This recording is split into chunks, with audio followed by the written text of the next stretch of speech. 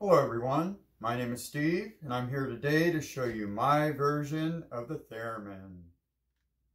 For this project, I decided to build the 3-radio Theremin.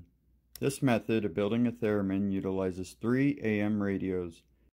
You're going to want to identify each of your radios as either your receiver, fixed, or variable radio.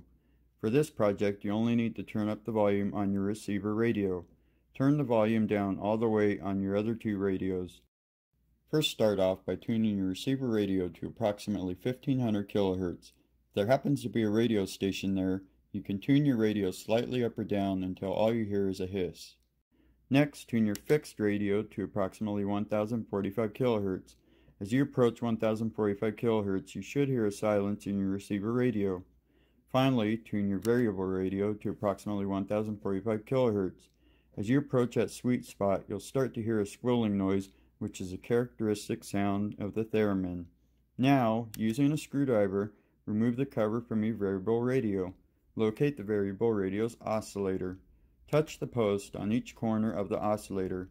When you find the one that changes the pitch, stop there. That's the one you want.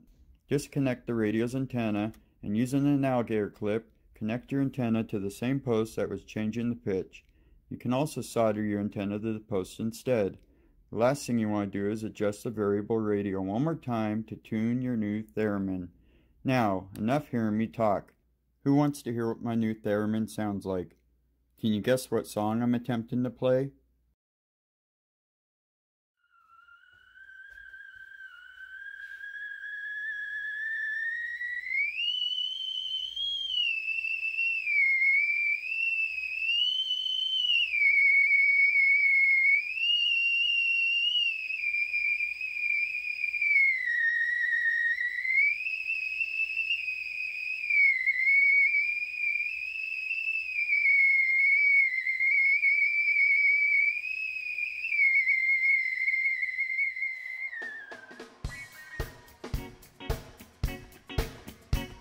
Do we have any freaky people in the place tonight, y'all?